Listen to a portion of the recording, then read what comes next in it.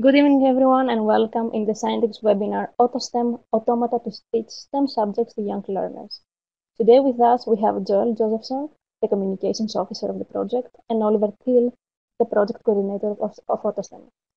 AutoSTEM is a project that uses multidisciplinary approaches that introduce STEM concepts and competencies in different subject areas at the same time, including measurement, transfer of power, mechanics, numbers, creativity, and comprehension. Joel, Oliver, thank you very much, and the floor is yours. Thank you. First of all, can everybody hear us okay, please? No issues there? Just let us know in the chat that you can hear us, and if you have any other problems or questions, please do let us know. First of all, thank you very much to Eleni, who's put a lot into making this webinar happen, and Scientix for being such a great platform for helping STEM teaching across the whole of Europe. And then finally, a big thank you for everybody for coming, because without you, Oliver and I would be talking to each other, which I'm afraid we've done before. It's not so exciting. So we're going to get straight into this and see what we've got. AutoSTEM is a very interesting project because it's multidisciplinary, and it's funded in the Erasmus program in the KA 201 section, which is large-scale projects that create innovative resources for all the schools of Europe. We say all the schools of Europe because everything we produce is freely available. So in fact, it can be downloaded and used by anybody, anywhere. That's the whole point of these projects. This particular project is focusing on new resources, innovative resources for students from 4 to 8 years old. And we're using them to introduce basic ideas of STEM, different areas of STEM. And Oliver will be following me and putting those into greater detail and explaining exactly how they work within the idea of using automata. Now, some of you may not be completely sure what automata are and what sort of work we're doing with them. So in a minute, I'm just going to show you a video, not quite yet, in a minute or two, and you'll get an idea of what we're actually doing there. Before I do that, I just want you to know who's involved in the project and who are the partners in the project. And they're listed there, and I'll just read them off. We have the University of Coimbra in Portugal, who are the coordinators of the project.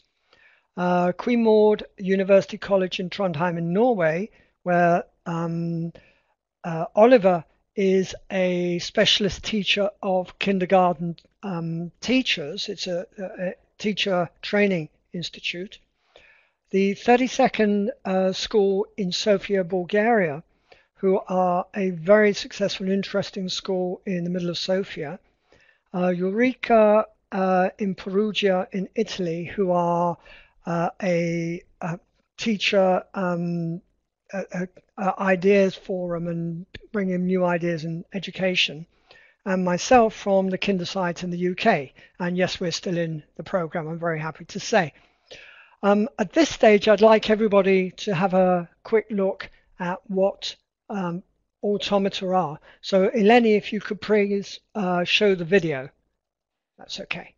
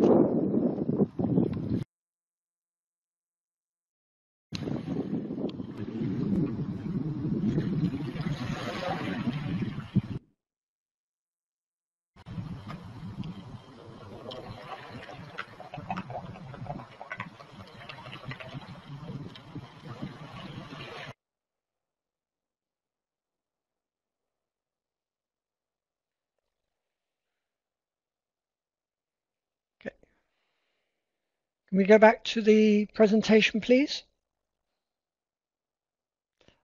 While we're waiting for the presentation to come back in, that's good. I'd just like to say that the balloon boat that we can see Oliver launching here into a fjord in Norway has actually gone missing. So if anybody does actually find it, if they could please return it to the project, we'd be very grateful. Thank you. The automata that we actually saw there are different levels of sophistication and different ways of making them. But they're all designed for young children. Now, in this project, we're making a number of different resources, and in fact, we've actually got more than we've listed here. And I'm going to go through those resources, which you can use and take as you wish in greater detail after we tell you more about how the project works. We've got a step-by-step teacher guide that is gives full theory and pedagogic concepts that we use within the project and why we're using automata and how they work and can be developed for learning of STEM. We've got about 12 or 14 different automata that we're using, which, hang on, I'll just go to the right page. Seem to having jumps around. We have different automata that do teach different areas and are suitable for different age groups and for learning different areas of STEM. And each of those is detailed on the website with videos and documentation telling you how you can use those. We're building up some scenarios on how you can implement multiple automata within different areas to bring up more ideas and more areas into the use of them. For example, we have a bird, a crocodile, and an elephant. So we're making a jungle or a river scenario. So we could then bring ecology and other areas into that same learning area. And finally, we have resources for planning and reflection. We are currently writing and building an online course and an offline course, which you can use to teach yourself and understand further how to use the automata in your teaching. And finally, we're actually also writing some case studies, looking and examining and analyzing how we have found using these automata within workshops for teachers and with children and the feedback that we've gained, and we are passing on that information to you as well. I'd now like to hand over to Oliver, who will tell you all about the pedagogic concepts. Jürgen, who is an artist, has designed this logo, and it represents the 4 areas of STEM education, or STEM research, or STEM. So STEM is an abbreviation, acronym for technology, science, mathematics, and engineering.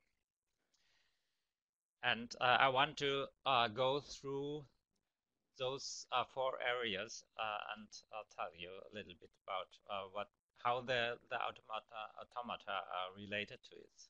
So technology, usually we think when we hear technology nowadays about digital technology, but technology begins much earlier in much simpler technology, and all tools and machines are a kind of technology. So automata, each automaton in itself is a kind of technology because it is a simple machine that does something, and that is, so we have a very wide understanding of the term automata. So every toy that has some moving parts is automata. And in addition, we have tools, or the children use tools when making the automata. The next area is mathematics. And when it comes to mathematics, we use Alan Bishop's theory about the 6 fundamental mathematical activities, and the automata are related to all 6. And here you can see the 6 different. Designing is about geometry, it's about shapes, and here related to the toys, it is to design automaton. There you need to think about which shapes do I need to create this toy that I'm thinking about. And when the children are making their own automata, they experience a lot of different shapes. For example, we have a bird that has a round body that is like an ellipse, and the wings are rectangles, and then we have the crocodile with a scissor mechanism, and it is made out of rectangles.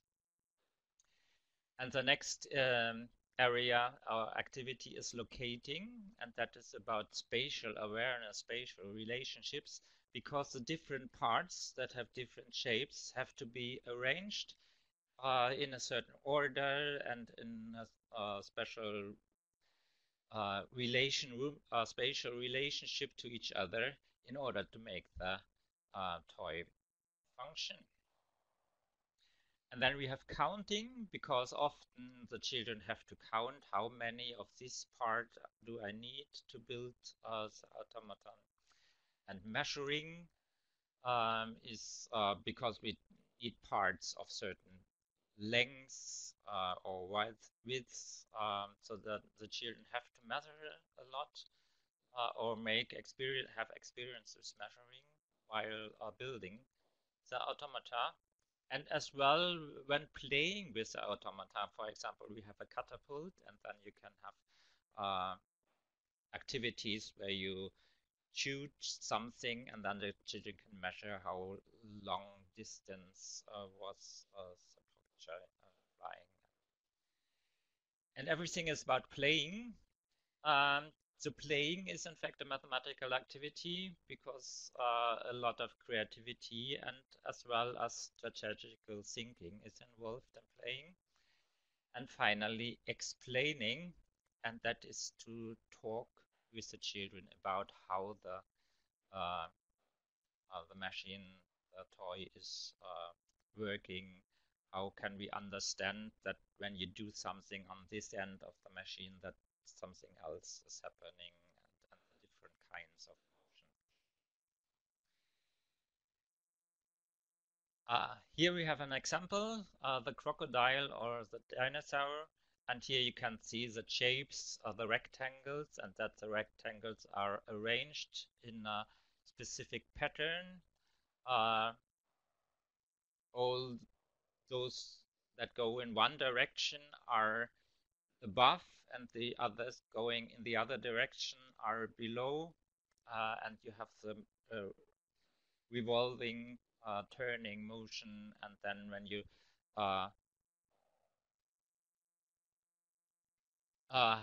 turn it apart on the one end, then it goes apart on the other hand, but in the same way change its length. So a lot of things that the children can explore here. And mathematics is as well related to the science, and there we have the different sciences. Physics, of course, there's a lot of mechanics involved in making the automata. And as Joel has already said, we have as well the biology. But here first some examples. So we have different kind of motors, different kind of power sources, like the rubber band motor, for example, or the air balloon, where the pressure gives the thrust to move the toy forward.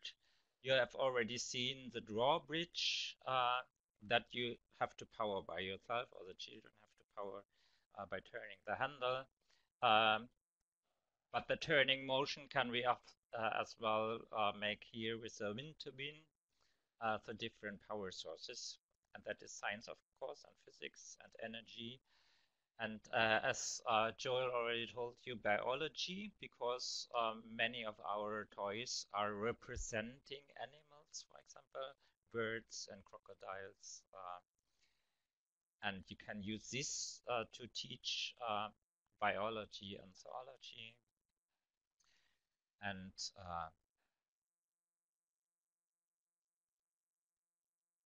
And here you can see some examples of those. So the birds, you see the bird here, and the butterfly, and an elephant, with a very simple mechanism that, and it is opening them and shutting the mouth and moving the head forward. And we have automata for all age groups. So the elephant is for very young children because it has a simple mechanism, and the bird is for maybe 4 or 5-year-olds, and then we have the catapult that is maybe for the older children. And yeah, geology is here another science that you can work with. And finally, we have engineering. And engineering is about, so science is about explaining how the world works, how the laws of nature are working, but engineering is about developing something new. And that is one of our aims as well, not only that the children make and play with automata, but that they get their own ideas and develop their own ideas and maybe create their own toys. And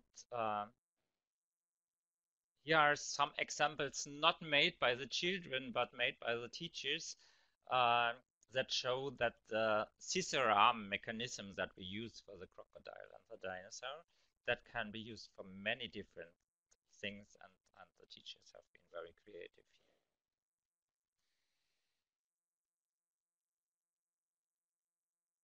And we have evaluated our workshops with the teachers, so that is results from the teachers.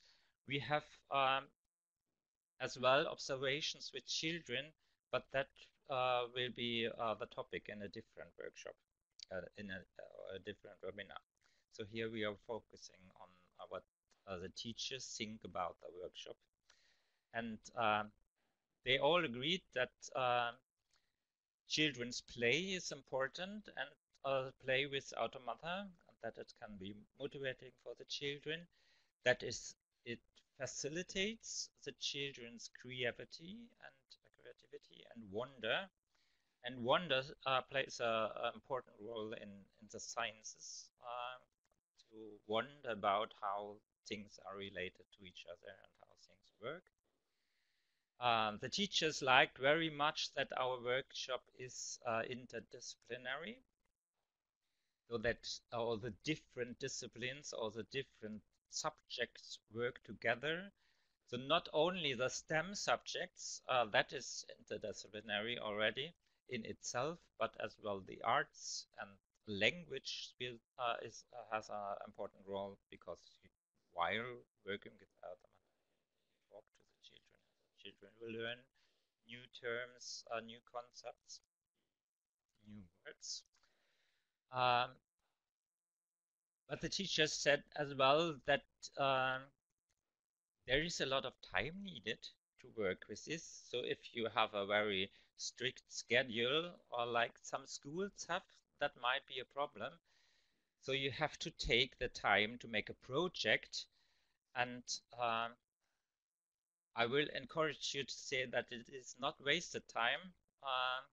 It is very good invested time, because the children have so many different and varied experience with different subjects, and so they will learn much better than when you talk with a subject for itself.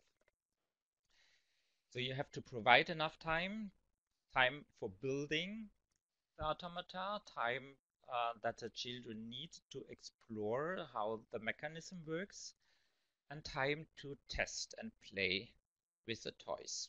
And all those activities are learning activities. All those experiences that the children have when they do those activities are important for their education. And I am working with kindergarten teachers or preschool teachers, and that is in Norway not only the 5-year-olds, but from birth to 6-year-olds. So our focus target group is 4 to 8 years, but we have as well some experiences, or my students have tried out some automata with even younger children. And when you think about the elephant or the bird, that you can do with even younger children. And the good thing about the kindergarten or the preschool is that you often do not have a strict curriculum or schedule, and you have much more possibilities to have work in projects. It's more usual to work in projects. And another thing that the student said that there should be not too many children in one group. So it might be difficult to do it in a class with 30 children. But in kindergarten, you often work in small groups, and you have 5, 6 children. That will be very good. We gave as well a questionnaire to the teachers and the students, and that is from the IME, and we use 2 scales, one about the usefulness and value of the activities, and one about the teachers' interest and joy. So that is not the young children that answered those questionnaires, but it's still the teachers. And it shows that we got only positive responses. So you have a range from 1 to 7, and the minimum was 4, so that is on the positive side. So all of our attendants, all of the teacher students that have participated in this one workshop that we evaluated liked the activities very good, and thought evaluated activities as useful and of great value for the children. Okay, now it's your turn again, Joan.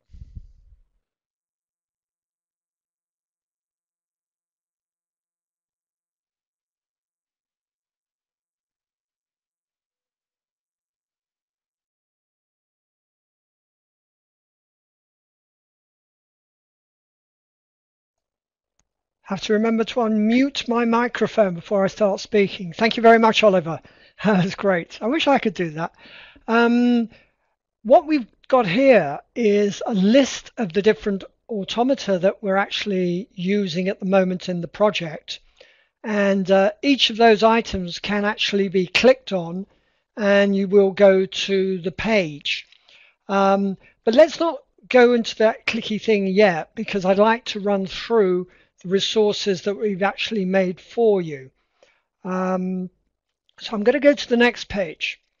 When you click on any one of those links, you'll find a page on the website, and that's broken up so you can evaluate what that particular automata is going to be teaching you and how you can deal with it and make it, and what resources we've got for you to help you use that item with your children. And the website page is broken up into what areas of STEM learning that particular automata can be used for. There's a video on how to make that automata. There's a full teacher's step-by-step guide for that particular automata, and we're going to have a look at that in much greater detail in a moment. We're going to look at a real one.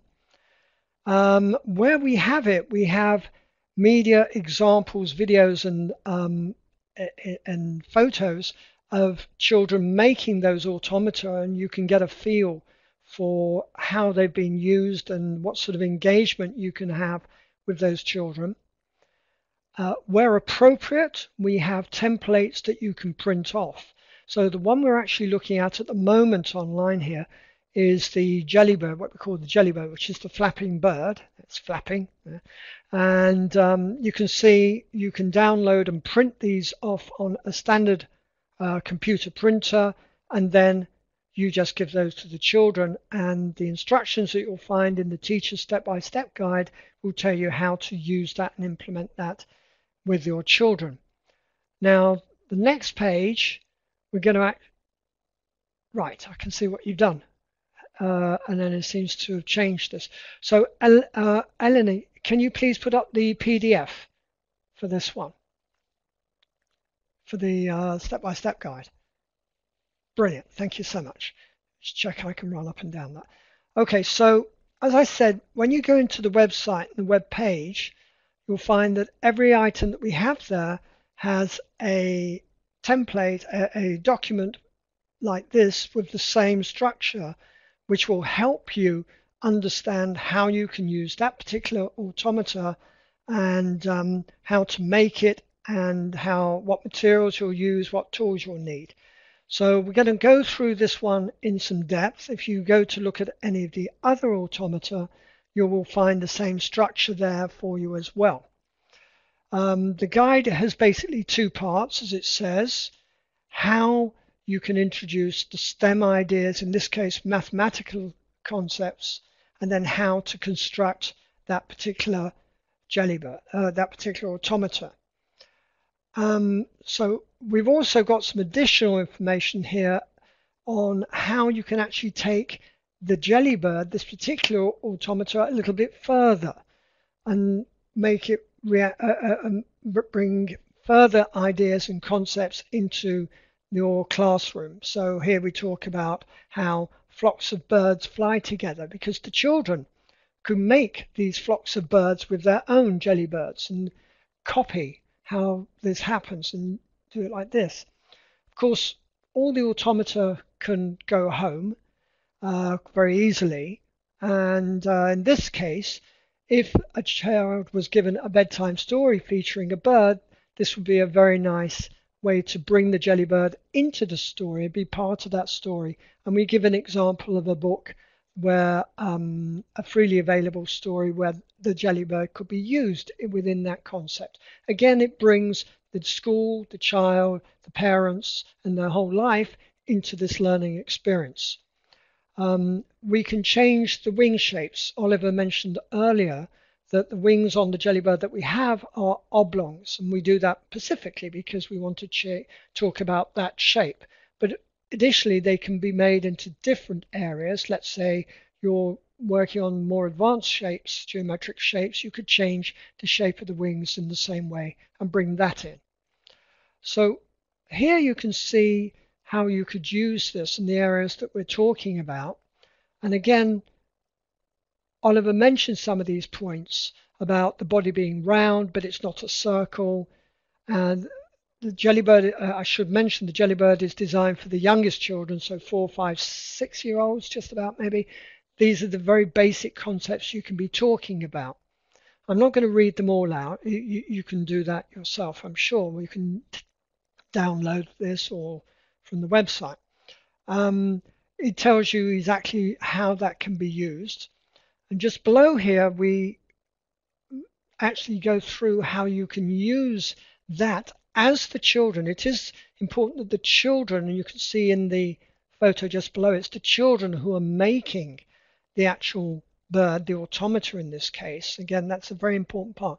But as they're making it, the teacher talks with the children about the various mathematical concepts that can be brought in with this particular automata. And it's the same with all the automata, how we can bring those mathematical, engineering, mechanical, physical concepts into the conversation as you're teaching. I did a workshop with some slightly older children where we were making the first automaton we saw in the video, the balloon car, and we got into about conservation of energy and where the energy comes from that caused the car to move.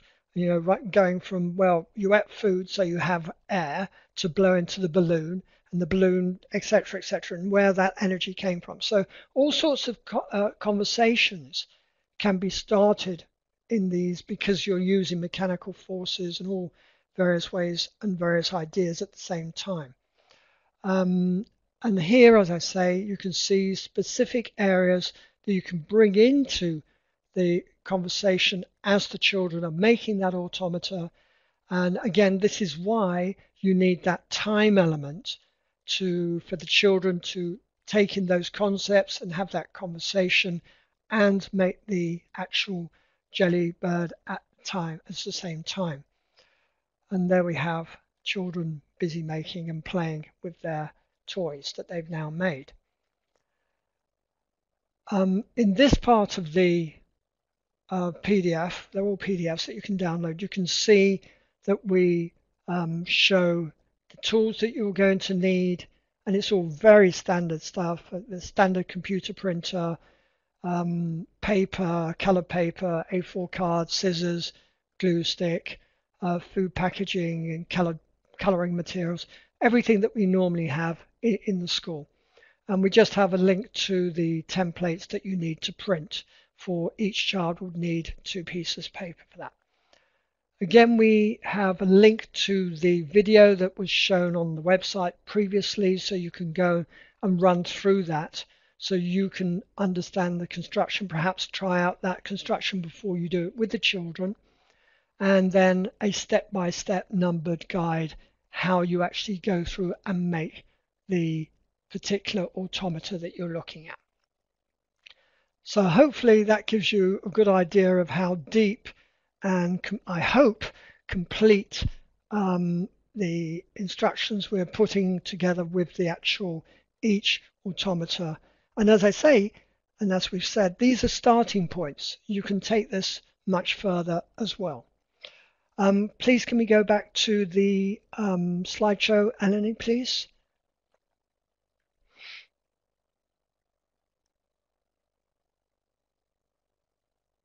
Thank you very much. Okay. So Eleni has got the link to, thank you, has got the link to the teacher step-by-step guide, which is also on the resource page of the site. This is what I've just described already when we went through the PDF. I'm just going to run back to the list of automata. So these are ones that you could actually click on now and get some ideas. I also want to just explain again about the online course that we're currently constructing. And as I'm sure you're all aware, the project obviously has run into time problems because of what's been happening with the COVID-19 virus. That has meant that the progress of the project is not on schedule, which is, I'm sure everybody can understand. This is an international project. We no longer, at the moment, we can't even meet. But we have actually managed to continue online. We are making, as I say, an online course that's actually instruction at the moment. And that will go through all these different automata, so you can see exactly how they can be used, in what area, for what age group, and the multiple uses you can actually use them for. So for example, something like the catapult, which you can see just halfway down there, I don't know if this will show up, no it doesn't, that can be used from very young children for very basic measuring and counting to quite complicated maths with averages and means and furthest, shortest, and other ideas as well. And many of them can also have these different areas that can be brought in. That actually takes us to the end of the of our part of the webinar, this part of it. I do want to say that it's very important. I don't know if we brought this out enough while we've been speaking, that the automata work extremely well as a motivating tool for children and as a way of introducing concepts that may be quite difficult, because there's a very huge motivational aspect and a fun aspect. And it's very important, as Oliver said, and he's the expert, that the children have time to play with what they make. And there's a lot of play and a lot of interesting play that can be used. For example, when I did the balloon car with some children, we then started having races and who could go the furthest. There's many ideas that, again, that's all mathematics or different areas of physics are being brought in that play that can be explored as well. On this play page here, you can see the links to the website, to our YouTube channel, to Facebook. We have a Facebook page where we are updating it very regularly with news and what is happening in the project, and you can see where we're going and where it's moving on. So thank you very much. Now, we'd be very happy to answer any questions if you would like to write them into the chat, please. There's an interesting question.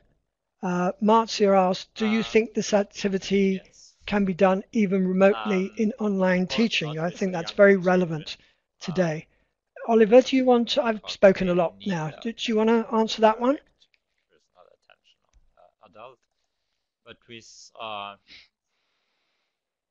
6, 7, 8 years old, I think we have not tried it. We tried it with adults. Teach this remotely via Zoom, and that worked.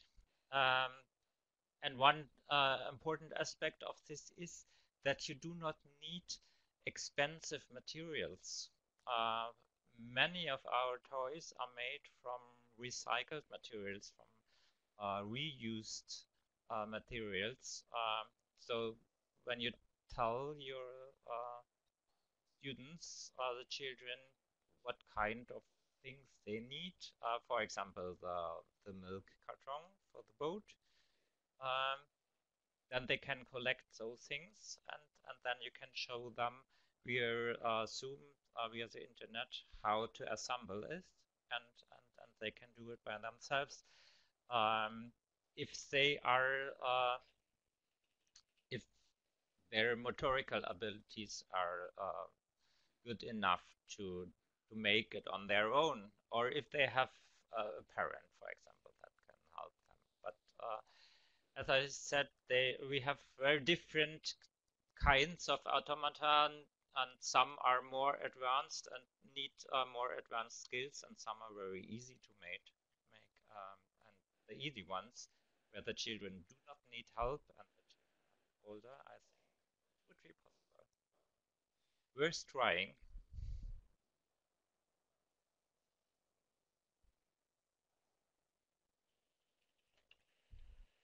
Yes, do you have more questions?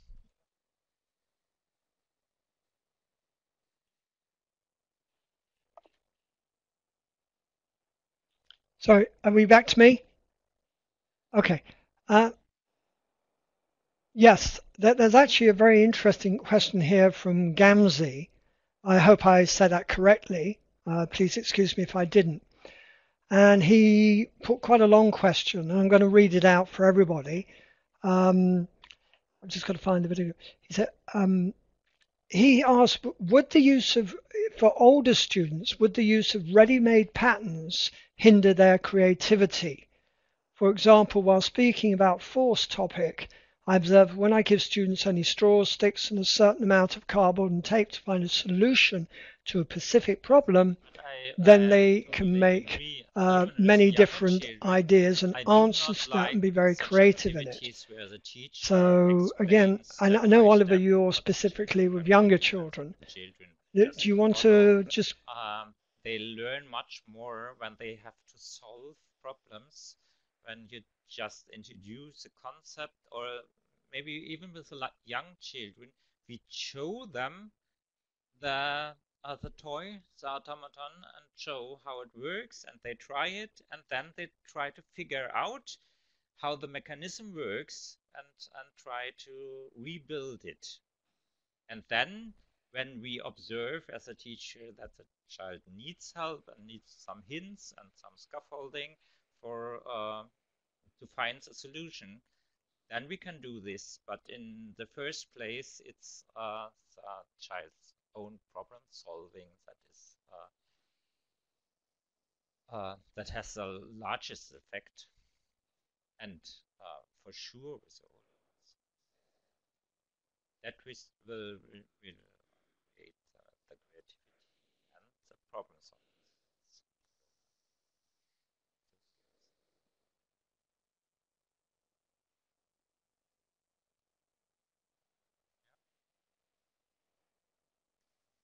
Yes.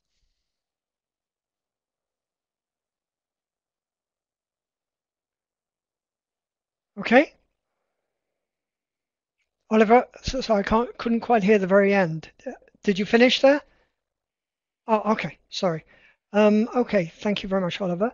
I don't know if there's any more questions, and I've missed anybody. I hope I haven't.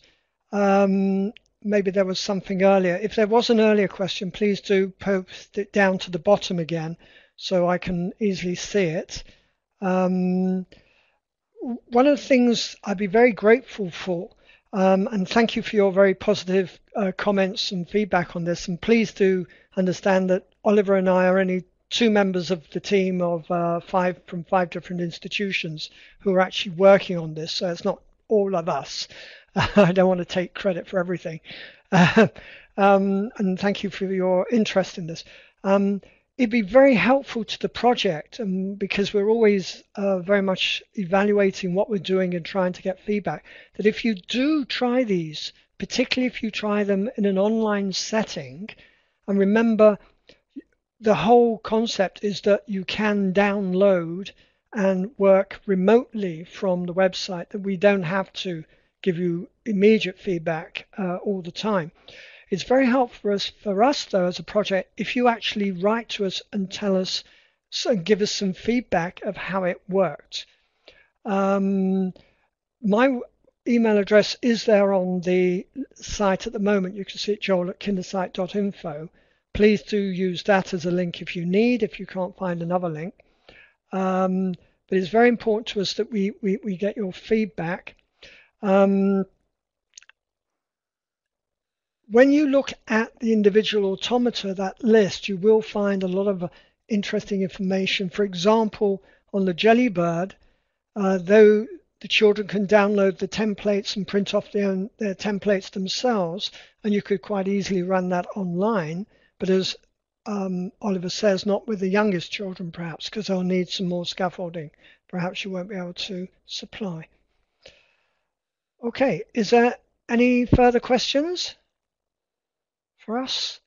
And I'd just like to mention that, as Elena has put in now a couple of times, important that you share your feedback on this webinar through the survey that is online, and the links are there in the chat at the moment for you to see. So please do that. It does help everybody to know how we're going and what we're doing with our work and with Scientix's work as well. So that's an important point. But apart from that, thank you so much, Joel and done, Oliver. It was an amazing webinar. Thank you so much for sharing your expertise, your resources, the materials, and many, many thanks to all our participants.